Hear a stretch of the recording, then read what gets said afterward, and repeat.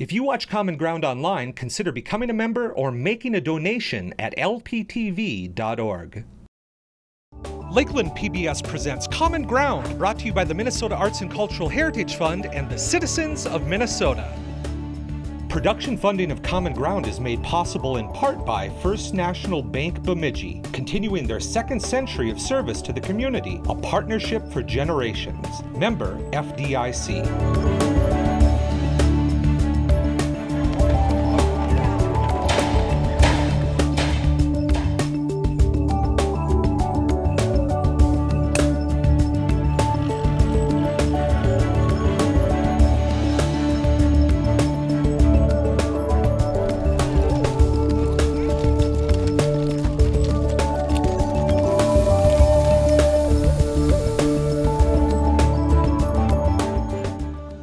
Welcome to Common Ground. I'm your host, Scott Knudsen. In this episode, join Aaron Spangler in Two Inlets as he creates a work for the sculpture garden at the Walker Art Center.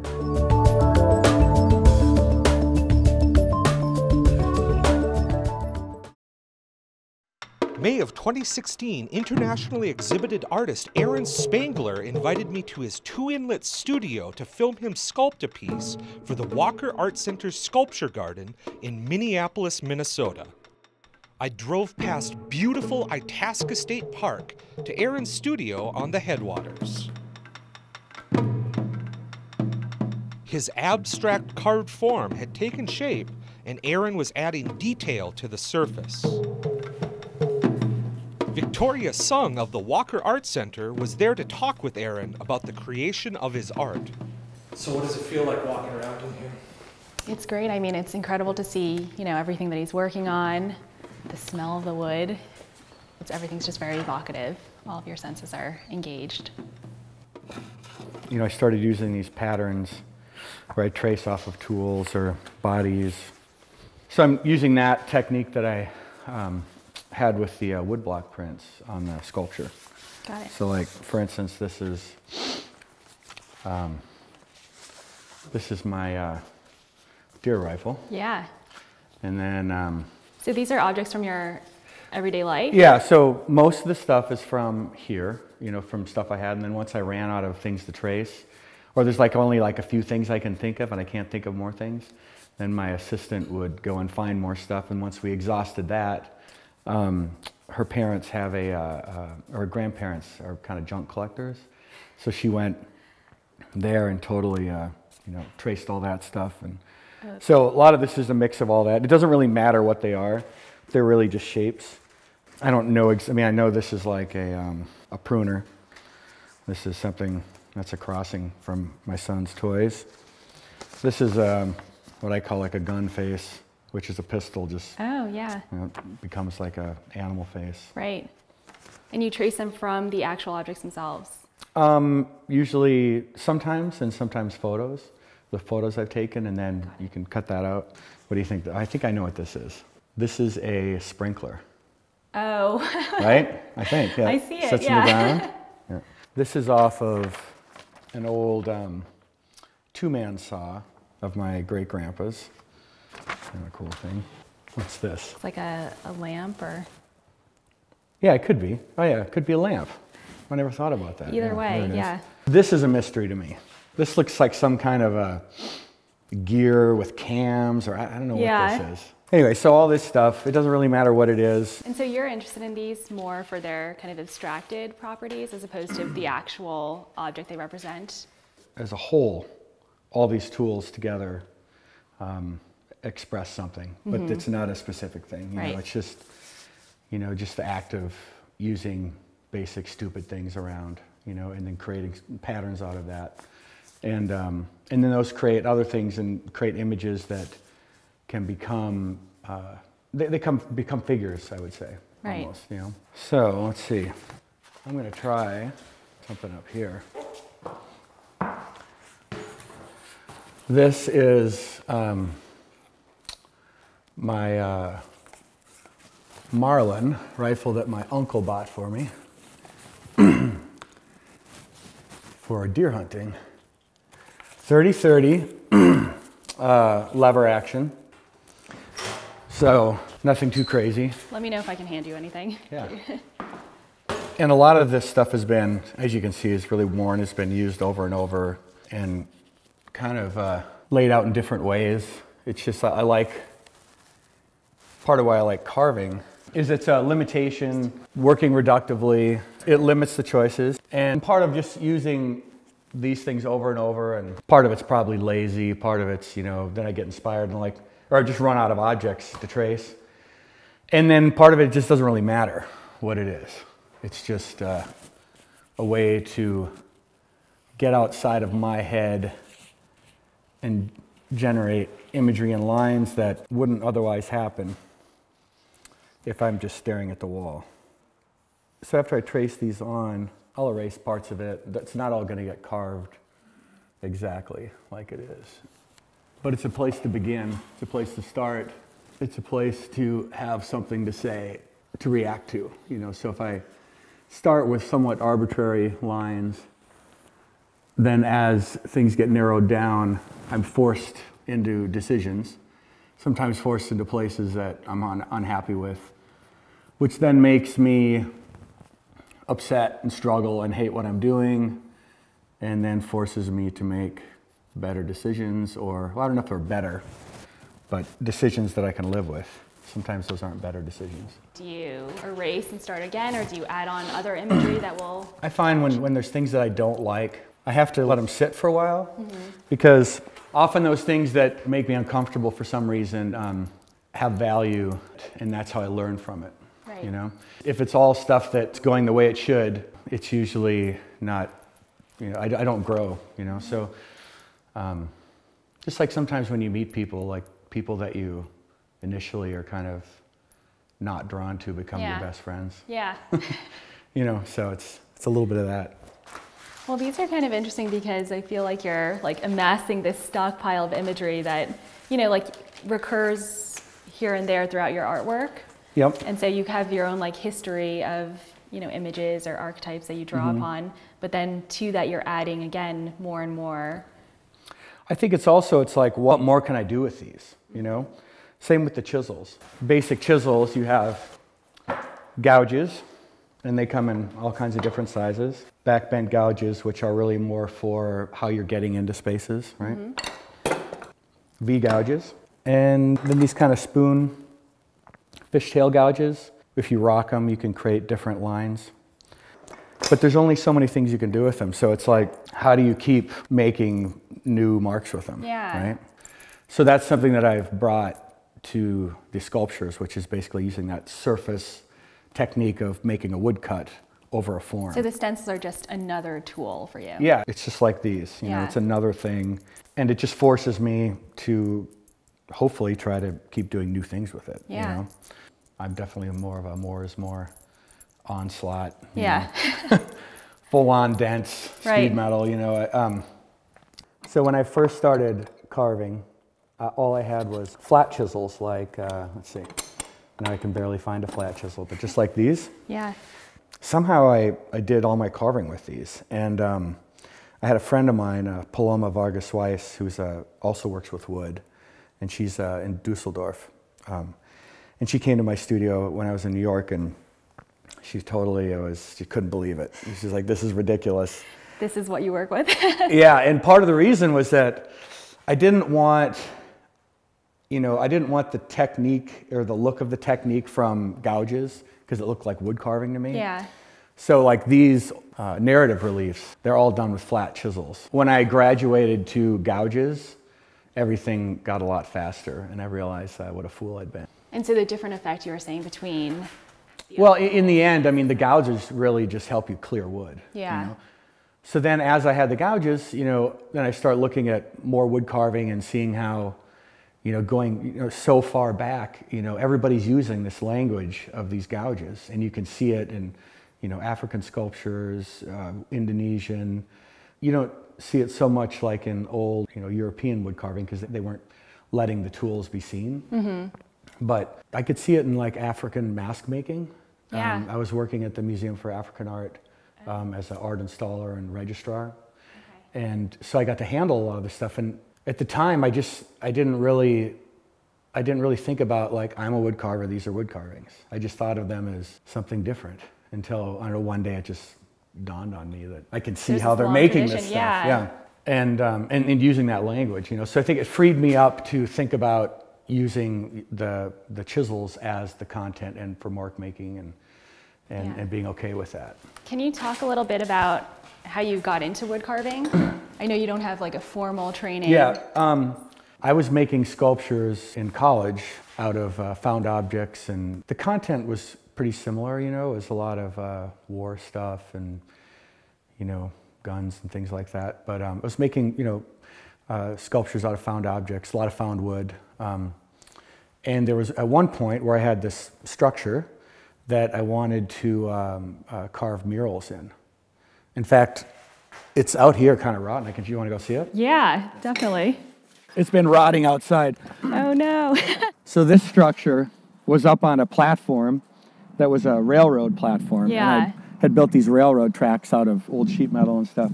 And so inside here, you can still see some of the remnants of the... Oh, that's incredible. So there was like these carved murals. Yeah. And then you'd look down in there, and that was a hole, and there was like a carving of like hell with these mountains with upside down crosses and tar on them. And so this was like a little, you could, you know, like someone could sit in there, not actually. Yeah. Oh, wow. So that was, those were the first. These were your first wood carvings. Mm-hmm. The way I was carving was so flat, and it was just a way to bring out the, like to put a background in there and just, you know, just, it's what I had. I had a bucket of tar. And I had one chisel, and so I started carving with that. So when were these from? I graduated in 93, so it would have been 92, 93. This is from MCAD? Mm-hmm, yeah. Mm-hmm. And then shortly after that. Got it. And then it was right after that that I started carving. I started carving those. Yeah. And I got, there's something about working with illusion and bas relief, you know, that's kind of tension between illusion and real sculptural space. Yeah. Which is like, well, I can kind of do it all in this. Yeah. So I really worked in just bas relief for a long time until then I just started to get more sculptural and then translate sort of a bas relief onto a sculpture, you know, in the round. And then that evolved into this more pattern surface, like with the woodcuts. Yeah. So, and that's something I learned from doing the woodcuts. So when I did the woodcuts with High Point, I was, well, even before that, because I was making the woodcuts to make these rubbings, right? Yeah. I discovered something there that I could apply to the sculptures. So now it's kind of becoming a mixture of both of those things, going in and out of the woodcut relief and bringing some objects out, but not in this sculpture. This is all going to be surface. Got it. So. Yeah, it's an interesting merging because generally you think about, you know, bas relief, it's on a flat surface. Mm-hmm. You're bringing out the three-dimensionality on that flat surface, but then you're applying it to the sculpture in the round as well. So this merging of the two is very interesting and something that I don't see frequently. Yeah, I know. I mean, I can think of like, have you seen Chris Burden's Medusa? I don't know if I've seen that specific one. It's like this world. Yeah. It's like, I mean, it's just a crazy thing, but it's I would say it's a bas relief. It's all additive, you know. But yeah. And so you carve out of basswood. Yes. Correct? Can you so these are glued up. This was one glued up block that was, I think it was about 33 inches by 35 inches, something like that. So all this has been carved away. Yeah, so the surface technique came from these panels, you know, that I was carving to make these rubbings. So I would take the and this is another way, like these panels I use over and over and over, right? Mm-hmm. So, and they're just collaged. I move the piece around and rub certain parts. I don't rub the whole thing. And part of when I was making the panels, they were very free because I wasn't concerned about them being a total image. Right. I knew that all I was going to do is rub parts of them. So it was like I didn't really care like how it turned out. Yeah. As long as I could use parts of it. Yeah. Then, you know, they turned out interesting so that I could use those. But initially that's how it was. So you can see these multiple parts over and over through here, you know, from many, many other panels. And these are just done with like a hard wax crayon. And sometimes I've melted the crayon and smeared it but mostly it's just that, and it just holds to it. And so I put that over the panel. I rub that with the crayon, and then I use a random orbital sander to kind of mix the colors and to also to fade the colors. Got it. So you use, so for pigments, you've used, you know, wax crayon, the work I think in the Walker's collection. Yep. Yeah, that's the same technique. Yeah, and that's, but we also have a sculptural work. I think it's, I know my soul to the company store. That's, is it charcoal or graphite? So that is a black gesso. Black gesso, okay, with graphite on top of it, okay. And what other pigments do you tend to use? Well, I've done some light paint stains on wood, but mostly it's just that. It's like straight out of the box. Yeah. And the paint I use is just cheap paint I get at the Ben Franklin at the hobby store. So the panels though that you do carve and then you create these rubbings from, are those also considered works of yours in their own right afterwards, or? Well, the panels, they could be, but I would never want to get rid of them. Yeah. As far as, until I'm like ready to kick off, because I keep using them. Yeah. Like for instance, making these drawings for this, I'm just, to get texture, I'm just putting these on the panels and I'm just rubbing, and it's just really quick. This isn't all like drawn out, right? Okay. So I get a shape. Okay. And then I can use that, and it's a way to create like how something like that could feel.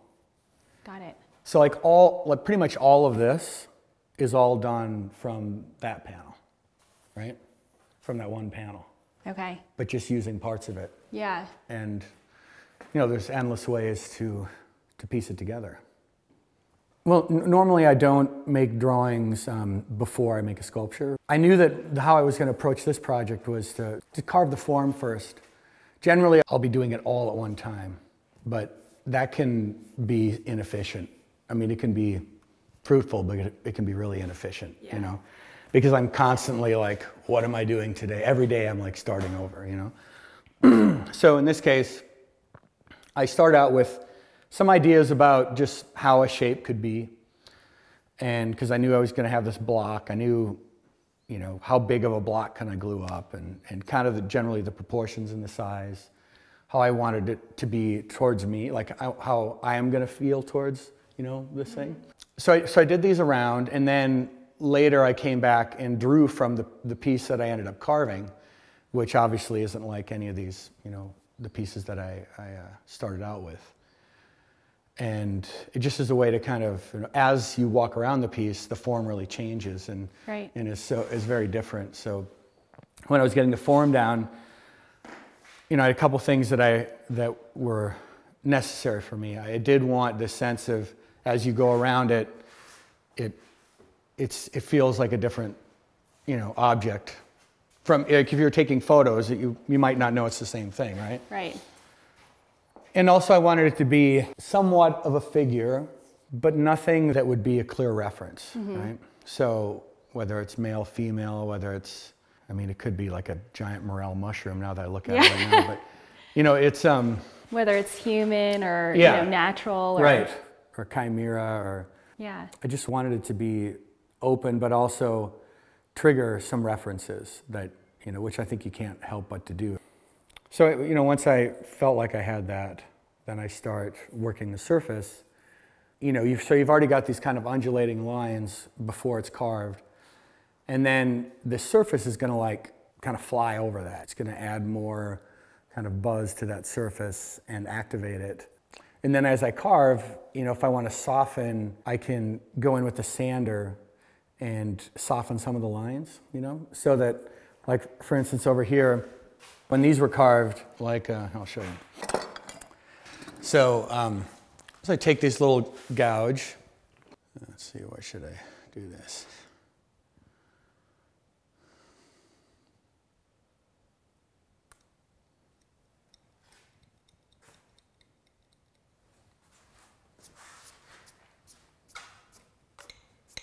So when you cut in,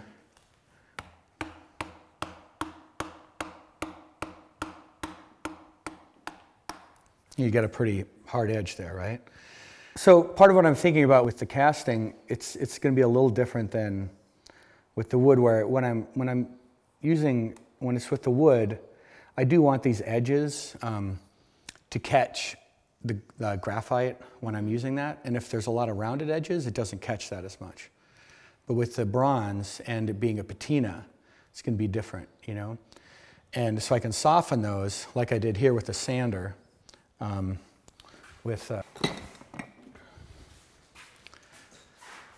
So I've just gone in here and just kind of... Oh, interesting. So, because what I'm thinking, when it's going to be in metal, it's going to be a different thing. And it could be a little intense if it was all these real hard edges. So I'm trying to make it, you know, work with that material in mind, or at least predict that. So, and then when I'm outlining, I'm using like one of these. So let me get this piece that I just did.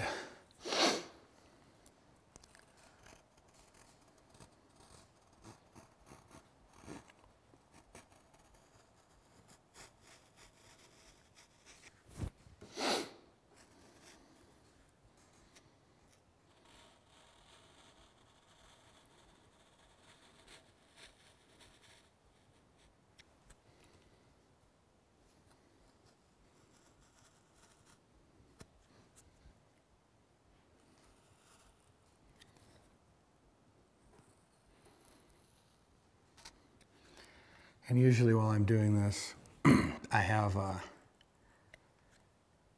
the news on or music. Yeah.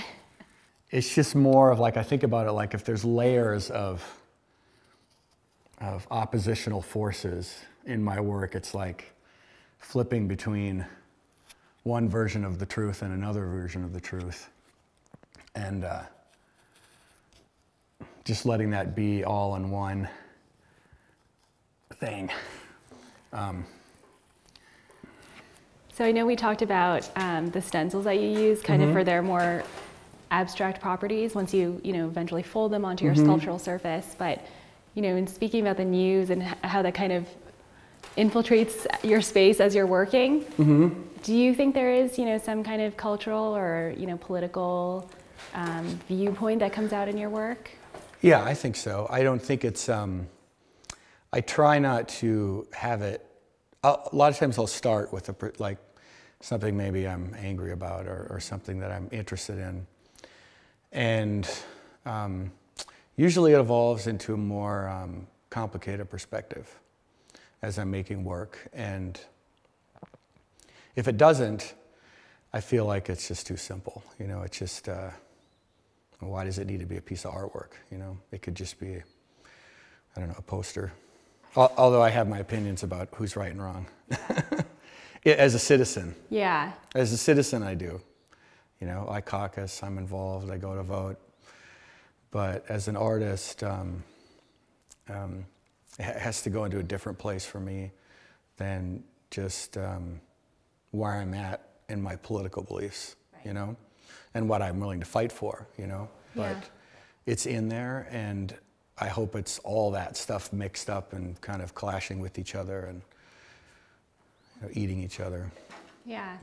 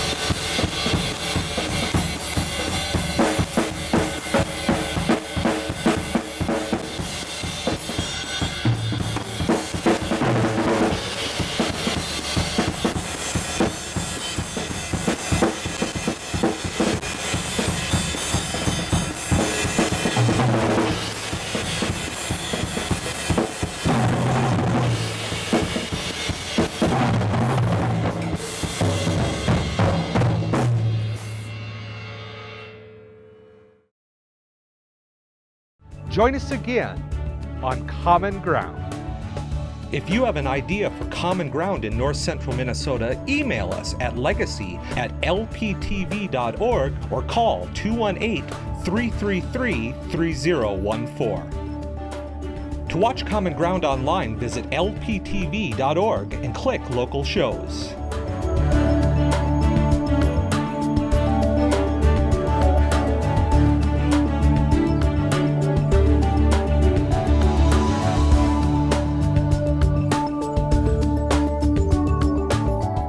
Episodes or segments of Common Ground, call 218-333-3020. Production funding of Common Ground was made possible in part by First National Bank Bemidji, continuing their second century of service to the community, a partnership for generations, member FDIC.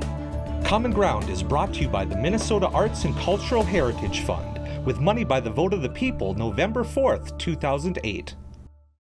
If you watch Common Ground online, consider becoming a member or making a donation at lptv.org.